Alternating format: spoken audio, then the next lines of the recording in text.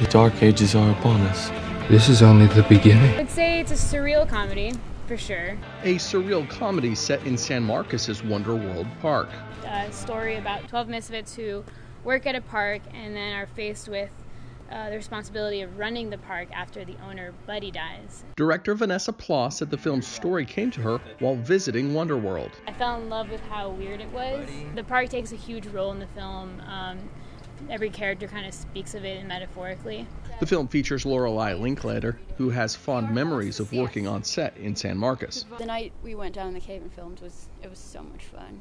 The cave is amazing. It's probably one of the it's really cool. A director's cut of the film premieres at Wonder World Park Friday night. One thing I really cared about was just showing it to San Marcos. I'm so grateful that we get to show it here.